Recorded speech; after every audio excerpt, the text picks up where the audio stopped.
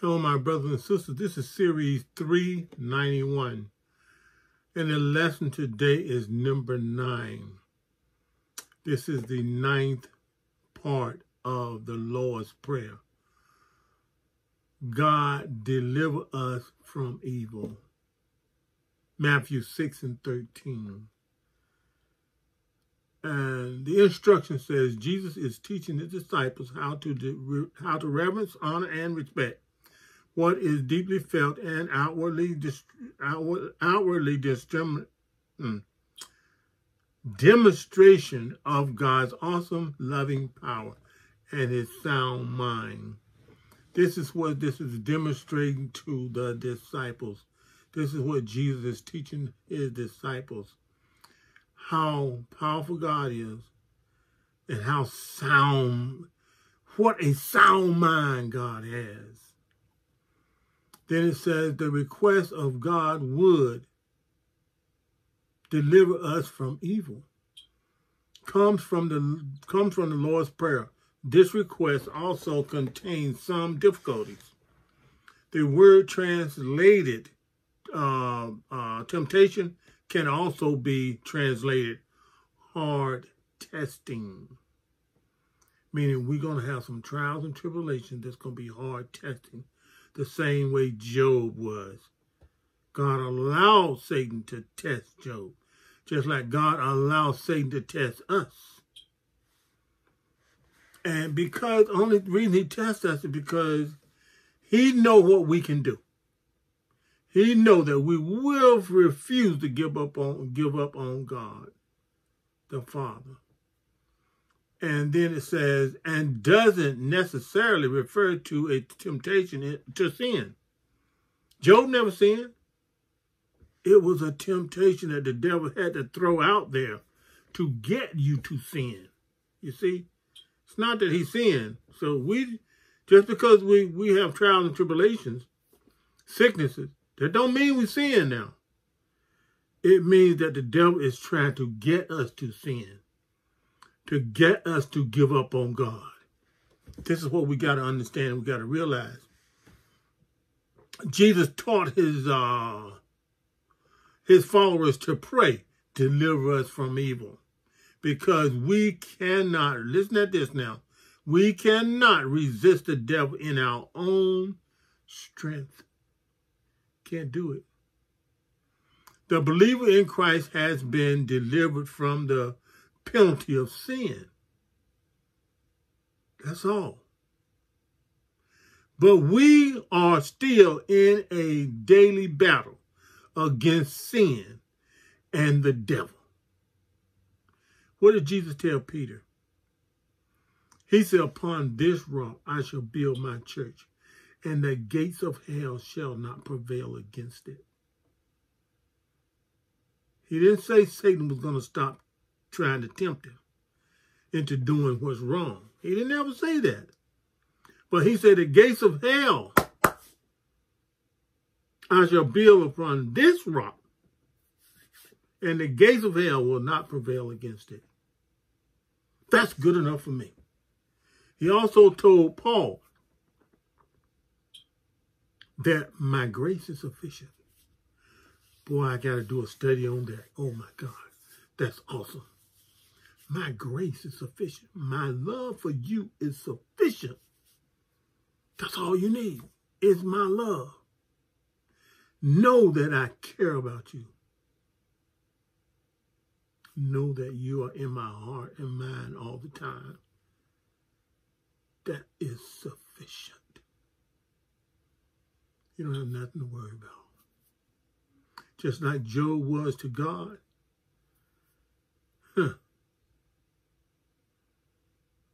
That was his faithful servant. His faithful servant. He did no wrong. He lived for God. That's what God is trying to tell us. Live for him and believe. Then it says, the believer in Christ has been delivered from the penalty of sin. But we are still in a battle, in a daily battle against sin and the devil. We need to rely on the Holy Spirit to help us resist temptation and overcome sin in our lives. Praying, deliver us from evil, is recognizing our own limited abilities and a means of asking for God to step in and help us. That's what that prayer means. Understand what the prayer really means. We can't do it, but God can. Ask for help. I do it all the time. And the first scripture is Exodus 21-6. And it says 10 commandments for the covenant of community. Number 1 says, then God gave the people all these instructions. Number 2 says, I'm the Lord your God who rescues you from the land of Egypt, the place of your slavery. God was trying to teach them, you got to learn how to reverence me now. Because of what I did for you, learn how to reverence me. Learn how to love me, respect me, honor me. Learn how to do that. And he will deliver us from evil. Number 3 says, you must not have any other gods but me. He's telling them right there, no other God but me. You don't need nobody else.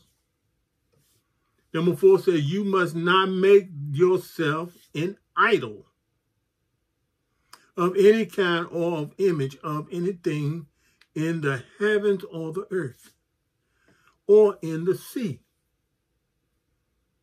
He said, this is what you must not do.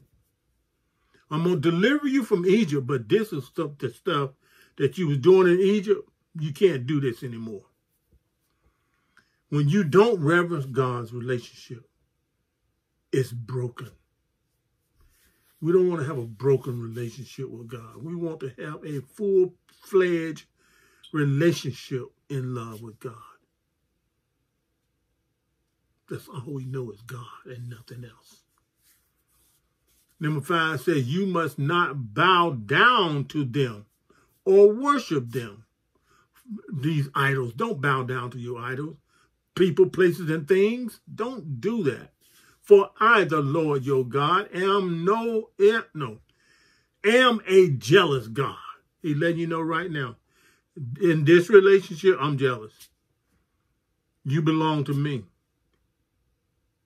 And I'm jealous if you go out and mess up on me.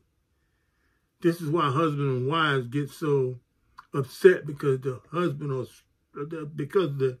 one of the spouses have went out and messed up. They have a right to be upset because God is upset.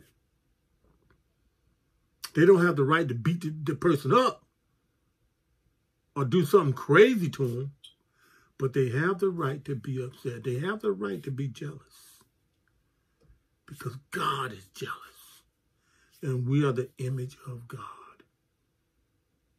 It doesn't give you the right to hate them or dislove them, because God loves us unconditionally. We have to love them no matter what, unconditionally, because he loved us the same way when we was in our filthy rags of sin. Who will not tolerate your affection for any other God.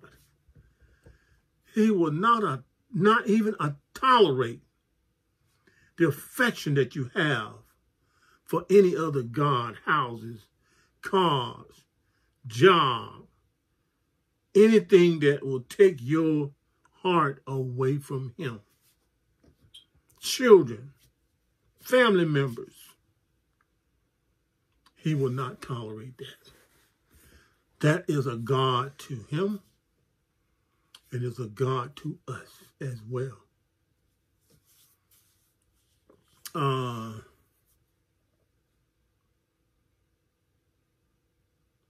then to finish this out, it says, I lay the sins of the parents upon their children. The entire family is affected. Because if a child see the mother do something or father do something, they gonna mimic what you do. Then when they grow up, they're gonna start doing the same thing you do. There's an effect. There's a domino effect. Even children in the third and fourth generations of those who reject him. There's a domino effect behind this sinning and these idols that you worship and just not love God wholeheartedly. And then number 6 says, but I lavish unfailing love. Look at what he's saying. He's saying, I love unfailing love. He loves it. He loves when you don't fail loving him. For 1,000 generations on those who love me and obey my command. For those who love him, by obeying his command, by not going out loving another idol better than you do God. He said, I lavish that kind of unfailing love. I mean, how much better can you have it? Or how better can it get? For God to love you no matter what? Think about it. Think about it. How deep God's love really is. Now let's go down to the next one. And we're going to go back to Job again. Job 42, 3 through 11.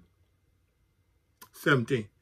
Yeah, 3 through 11, then 16 through 17. And it says, the Lord delivers and blesses Job. Deliver us from evil. Keep that in mind as we go through this lesson.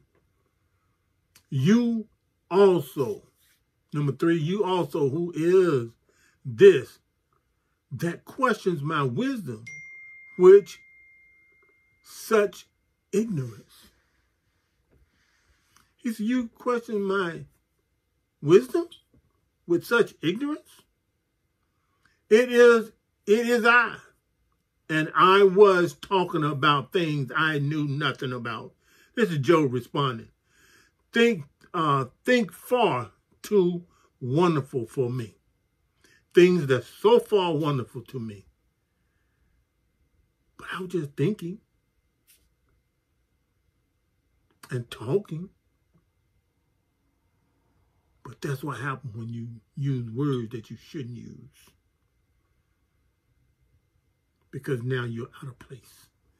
Number 7 says, after the Lord had finished speaking to Job, he said to Eliphaz, the Temanite, I am angry with you and your 2 friends, for you have not spoken accurately about me. He said, y'all don't even know me. That's pretty much what he's saying. Y'all don't know me. To talk about me to Job, and you're not saying the right things. You're accusing this man of something that he didn't even do. As my servant Job has. Job spoke accurately about me, but you didn't. And this is how Job is reverencing God. Through his trial and tribulation, he still didn't say anything wrong about God. He might have spoke out of terms, but he never spoke against God. And this is why, because Job reverenced God. He will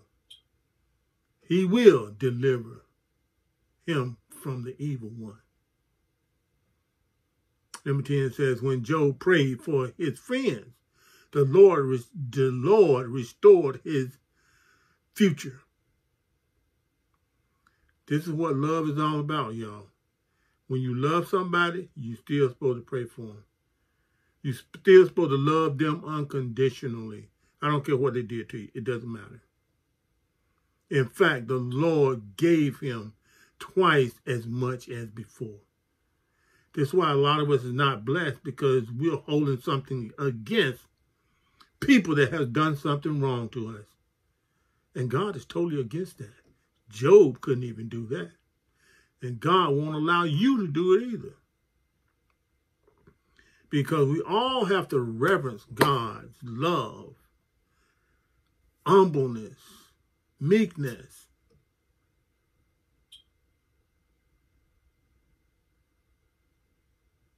And he will deliver us from all evil. If we just turn and love our brothers and sisters like we should love them. Like he does. Number 11 says, then all his brothers and sisters and former friends came and feasted with him in his home. And they consoled him and comforted him because of all the trials that the Lord had brought against him.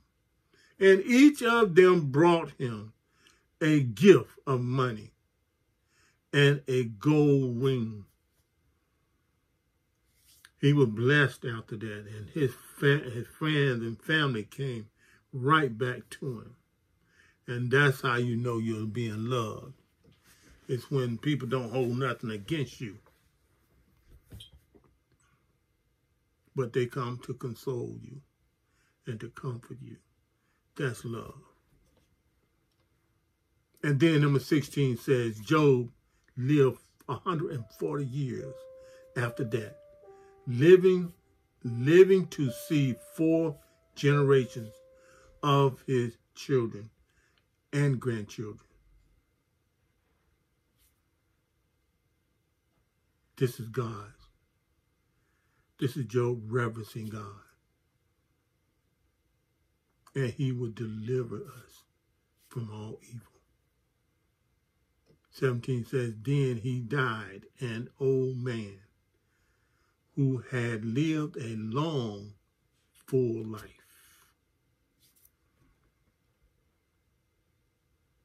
So now we're going to Genesis 39, 6 through 12. And this is Joseph. We're talking about Joseph now.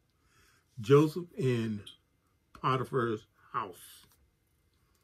Number 6 says, so Potiphar gave Joseph complete administrative responsibilities over everything he owned.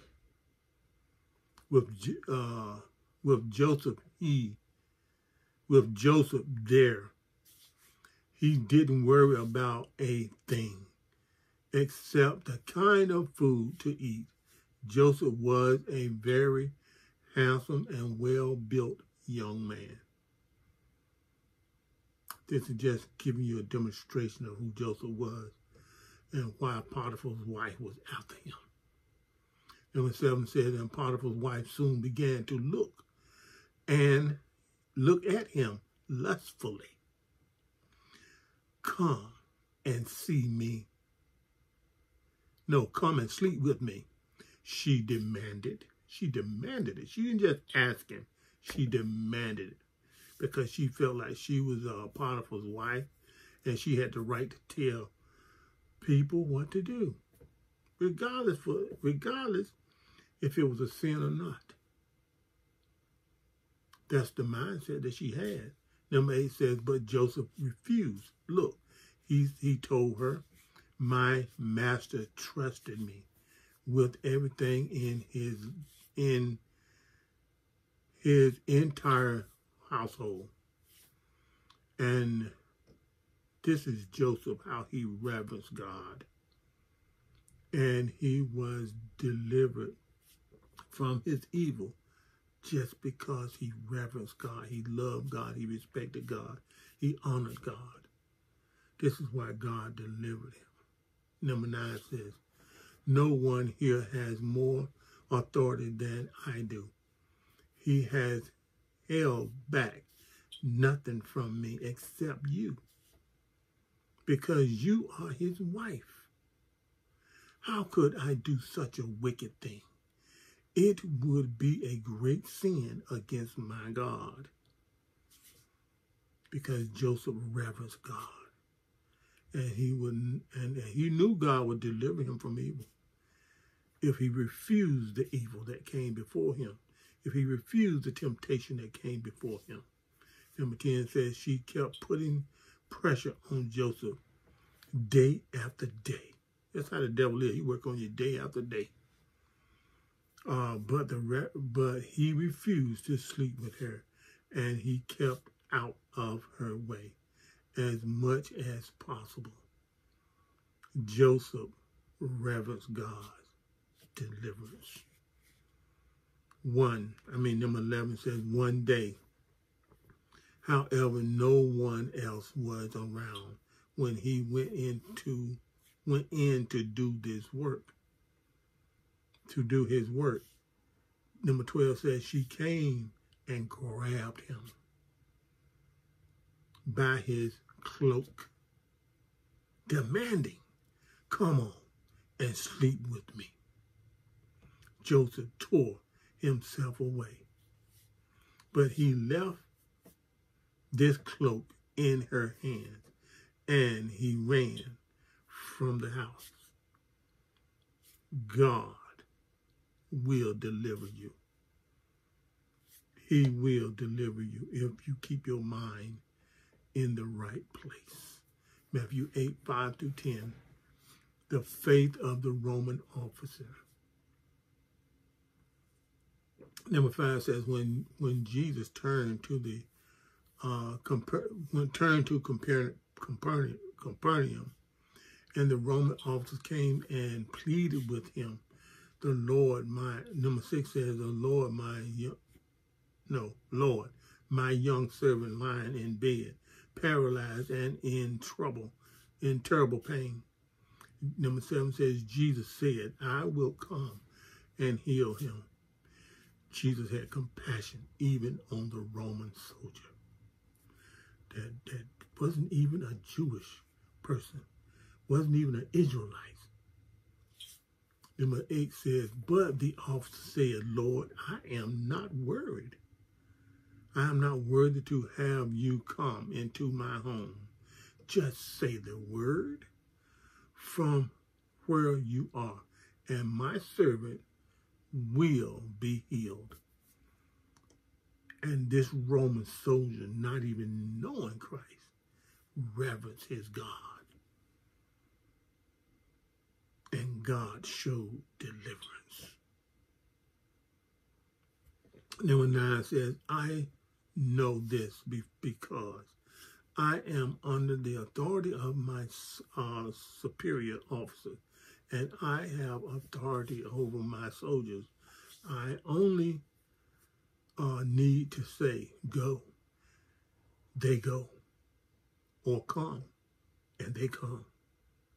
And if I say to my servants, my slaves, do this, they do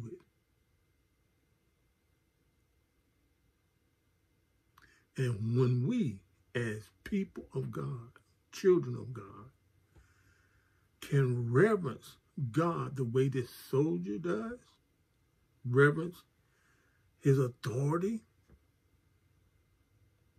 his king, then we will be delivered from the evil one as well. Sickness struck his servant, and he came to the Christ to get deliverance. Number 10 says, when Jesus heard this, he was amazed. Turning to those who were followers of him, he said, I tell you the truth, I haven't seen faith like this in all of Israel. That's saying something. That a Roman soldier had more faith than any other Israelite in Israel.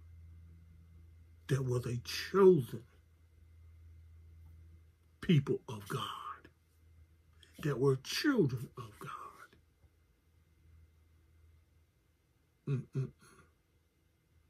as he reverenced God, as he reverenced Christ as God, he found deliverance